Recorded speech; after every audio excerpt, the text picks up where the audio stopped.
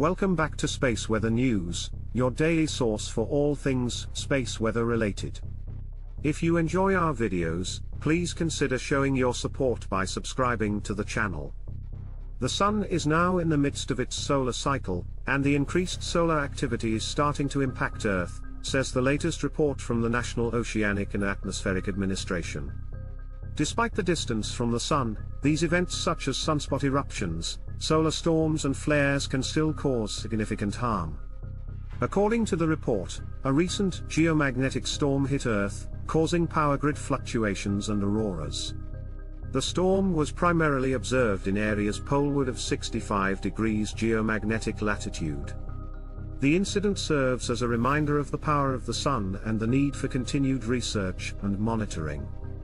NASA's upcoming Sunrise mission, set to launch in 2024, will study the rising solar activity of the Sun to better predict and prepare for these events in the future.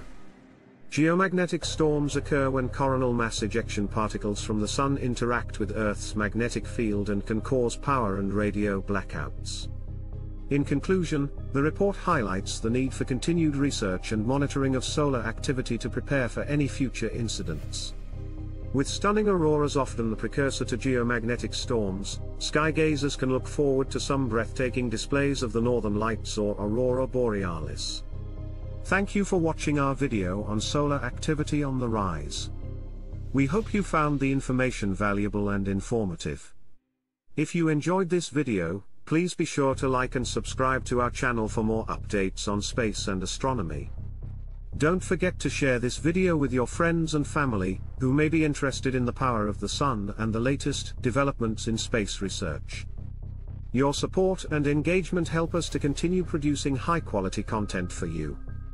Again, thank you for watching, and we look forward to having you join us on our next video. Stay tuned for more updates on space and astronomy.